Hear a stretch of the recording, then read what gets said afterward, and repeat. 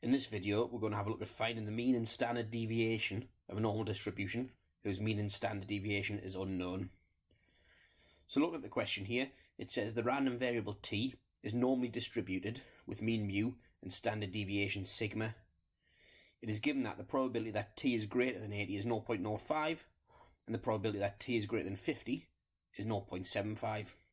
Find the values of mu and sigma. Well, the first thing we're going to do is have a look at these probabilities here. So, drawing a normal distribution, very rough, and it says the probability that t is greater than a value is 0.05. So marking this as 0.05, that's the shaded area. So the key here is to find the z value, but in two different ways. So just reminding ourselves what a z value is, it means the number of standard deviations from the mean. So we've got this boundary here, which is 80. So the z value here, the number of standard deviations from the mean, is 80 take mu. That finds us the distance from the mean, divided by the standard deviation. That gives us the number of standard deviations from the mean. However, we can do the same for a different distribution also. We can do this for the distribution that has mean 0 and standard deviation 1. And what we can do, we can use this probability to find out the z value. So we're going to distribution mode, inverse normal, and what we need is the area to the left. The calculator deals with area to the left. So the area to the left here is 0.95. Standard deviation 1 and mean mu, and we can see that the distance from the mean is 1.6449 of that particular boundary when the probability is 0.05 to the right or 0.95 to the left. But because the standard deviation of this distribution is 1, let's go back and have a look at that. It also coincides with the number of standard deviations from the mean as well. So if we do this for the 0-1 distribution, we actually get, as a number, how many standard deviations from the mean a particular boundary is. So, 1.6449. So we know that it's 80 minus mu over sigma standard deviations from the mean, or 1.6449 as well. And we got that from using the 0-1 distribution. Right, let's do it again for this one here, for the probability that t is greater than 50. So we get that the z value is 50 minus mu over sigma.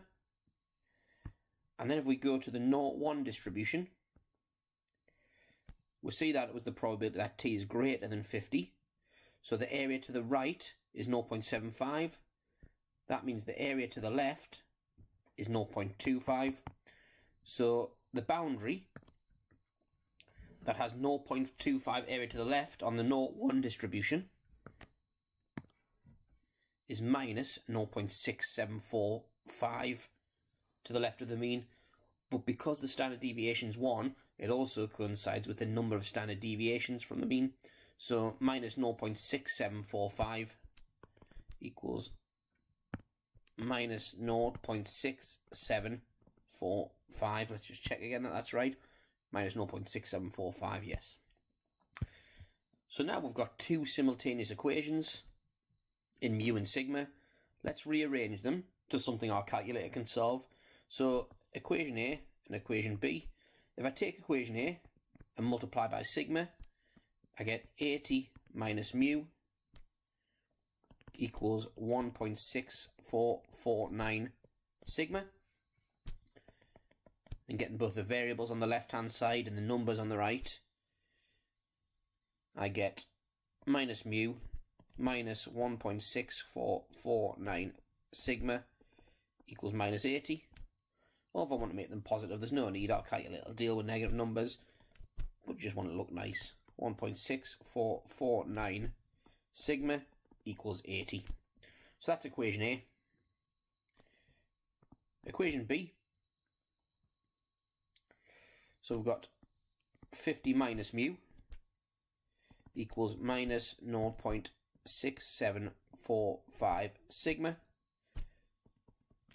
which means that, so let's take the standard deviation to the left. We get minus mu plus 0.6745 sigma equals minus 50.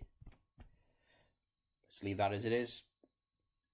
And now on our calculator, let's solve those two equations simultaneously. So if we go into simultaneous equation mode, two unknowns. So I'm going to say x is mu and sigma is y. So the first equation here, I get 1 mu plus 1.6449 sigma equals 80. And minus 1 mu plus 0.6745 sigma equals minus 50. So I get mu equals 58.7 to three significant figures.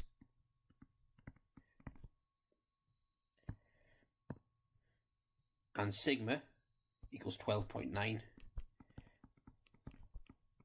to three significant figures. Put a box around it, let the examiner know that's your final answer. So just to go back and double check on what we've done here, what we did, we worked out the z value, i.e. the number of standard deviations from the mean, that 80 lay in this distribution, that was 80 take mu. That gives us how far it is away from the mean, divided by sigma, how many standard deviations it is from the mean. And then we did it a different way. We actually looked at the 0-1 distribution. We thought, well, we know the area to the right is 0.05, so let's find out how many standard deviations from the mean on the z distribution, that is a normal distribution with mean 0 and standard deviation 1, see how far away from the mean that would lie. But because the standard deviation is 1, the boundary line also corresponds with how many standard deviations away it is.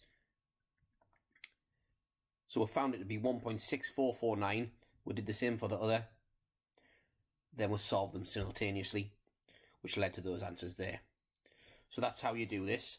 If you're asked to find the mean and standard deviation of an unknown normal distribution, then this is what you should do. Find the z values two different ways, solve the equations simultaneously.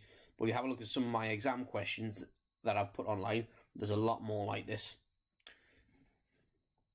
So for more videos like this, exam questions, etc., go to A-levelmathsrevision.com and subscribe to our YouTube channel.